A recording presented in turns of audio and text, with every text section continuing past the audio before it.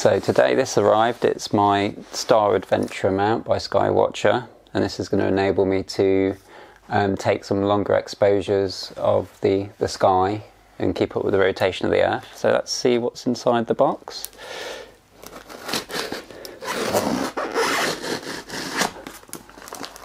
Feels very surgical using this knife, but without the skill.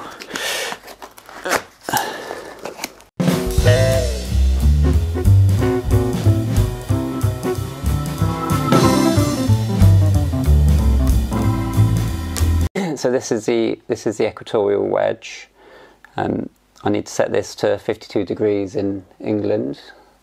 So you undo it with the clutch on the side, and then you can adjust it with this screw on the front. So let me adjust that now. It's got a bubble level there, and then I can adjust azimuth with these two screws there, like on any equatorial mount. It's all well made. It's a lot of metal. It feels a lot more substantial than the pictures imply. And there's a little fixing dovetail on the top.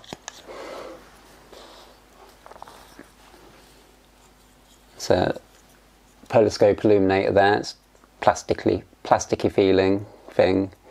It's kind of an optional extra really.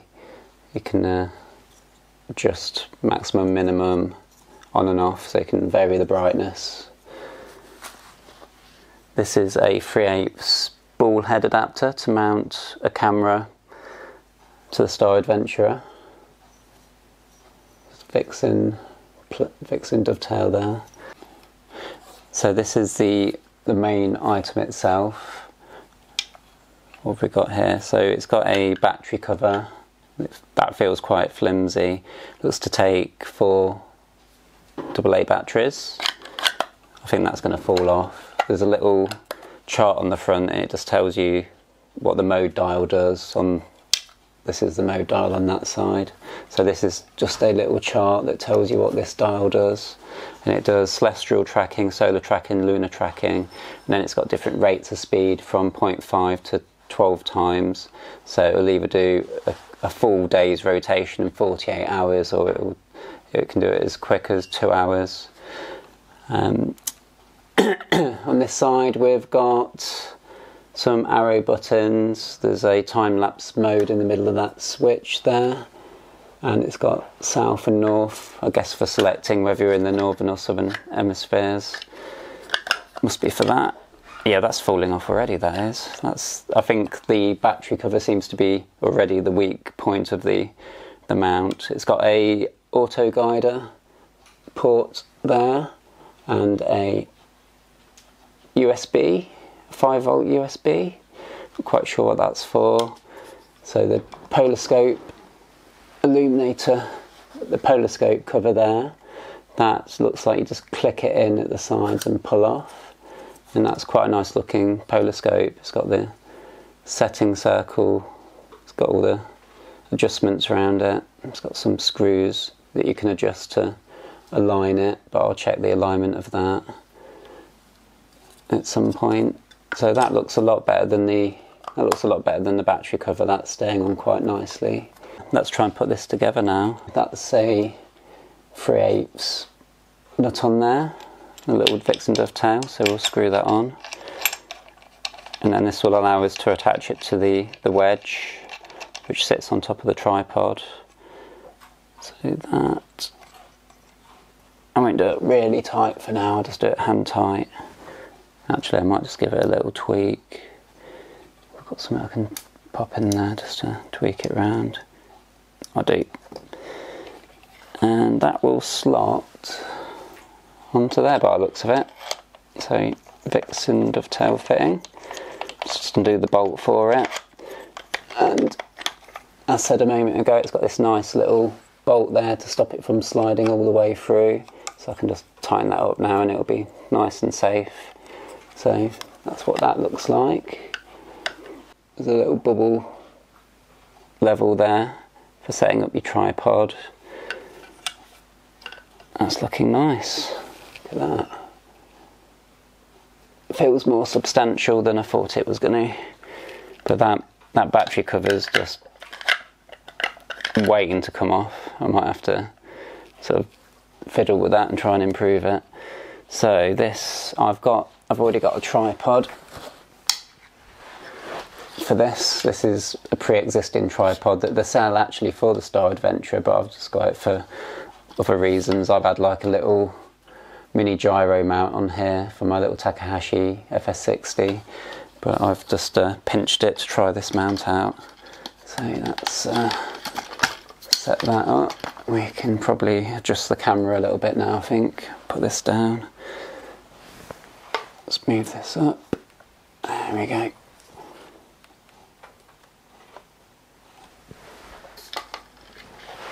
Right.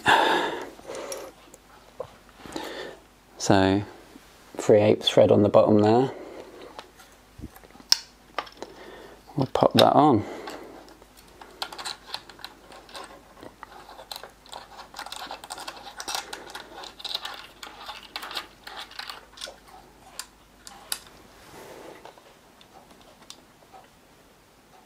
Before you put anything on this clamp, the Vixen clamp, you need to take this little plug out for the polar scope by the looks of it, so you can look through there and line up Polaris, then attach.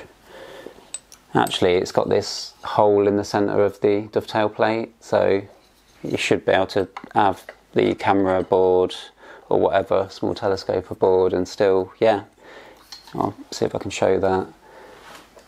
See, so you can still use the polar scope with this on board by the looks of it. It's a nice little feature. I thought about that clearly. So this here looks like where we attach the catweight bar at the bottom of the dovetail plate. So let's screw that on. Got to put the counterweight on first by the looks of it. So I'll demonstrate.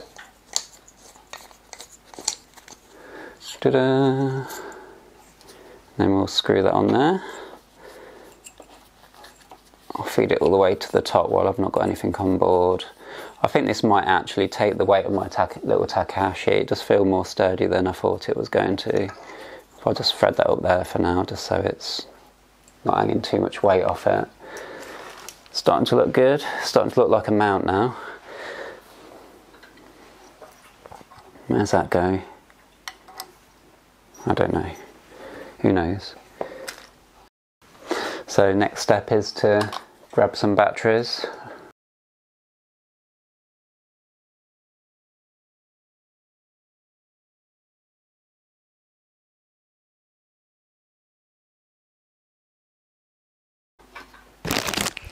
And it's on. I can hear it going now. I'll just hold the microphone close to it to see if you can hear it. So it is quiet. There's some I can immediately see some red illumination behind the buttons there, which will allow you to see the buttons in the dark. That's really good. So I can see a little red LED behind each button. So that's a really nice touch. So it saves you having to get your torch out and to see where the buttons are. That's really well thought out. I like that. So I'm going to set that to Northern Hemisphere. And I want to set it to Celestial just in case. Oh yeah, so this is illuminated as well. So the mode dial's illuminated, so it's illuminated on the thing you want to select. So let's get this a bit closer so you can see. So that one's 12 times, 6 times, 2 times, 0.5 times, lunar, solar and celestial. The next one is off.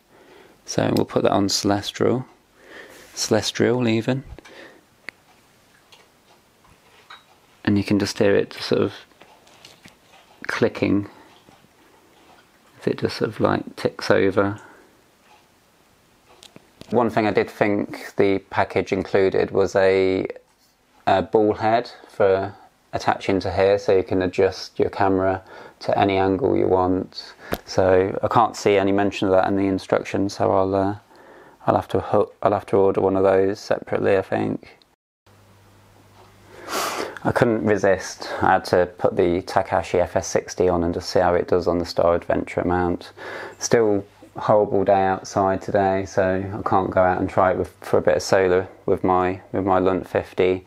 So this is probably going to be the heaviest thing you'd want to put on this mount. I've weighed the Takashi and it's just shy of 2 kilograms. So by the time you've added an eyepiece or a camera, you're probably looking at, you know, closer to 2.5, 3 kilograms, and the weight limit for the mount is 5 kilograms, and they always overestimate, so I'd say probably 3 kilograms is probably more realistic. So this is going to represent kind of the largest weight you'd want to probably hang off this, theoretically. I mean, I will try this physically and see how it does, but theoretically this is probably going to be roughly what this mount can take. So if I undo the clutch and just see how it balances. So this is the right Ascension clutch. You always want it a tiny bit counterweight heavy, so there's a bit of tension on the gearing, so there's no slack, and you don't get any backlash when it's tracking. Backlash equals trailed stars, so you definitely want to eliminate as much as that as possible. That kind of leaves quite a bit of distance. On the counterweight bar to allow an eyepiece to be attached to a small camera. So I'm feeling quite optimistic about trying this. I think it should work quite nicely. It certainly feels quite smooth. It feels smooth all the way round, which is a good sign. There's no binding on right Ascension or anything. So just for fun, I might just stick my Heritage 100p f4 reflector on, which is going to be probably about half the weight of this, but I just want to see how it's going to look. So we'll switch now. I've switched over to the Heritage 100p. Before placing it on the Star Adventurer, I weighed it and it comes in at 1.3 kilograms, so it's about 700 grams lighter than the Takashi FS60, so no problem for this mount at all. And I think it actually looks really good on the mount. I did think it might, visually I did think it would clash quite a lot with the green and white livery, but it looks pretty cool, and visually the size of it looks quite nice for the size of the mount itself. I think that's probably going to be quite a nice little telescope to use on this mount, and because it's f4, I'm looking forward to trying a bit of webcam imaging of some deep sky objects with this. I can't attach a bigger camera like my Panasonic G80 or my Canon M3 because it's a 1.3 inch focus, so you're going to get a lot of vignetting and it's just going to be too much for such a little plastic focuser. But I'm looking forward to giving this a go. It's going to be no problem. Sort of, if I place the counterweight to the top, that's going to be pretty nicely balanced, I think. So I'll report back. This is all just sort of theoretical at the moment because I've not had it out and actually used it, but it's just first impressions, and we'll see how it performs, and I'll report back. Thank you very much for watching. If any suggestions of videos you'd like me to do, please leave comments below, and I'll do my best. Thanks very much and see you later. Bye.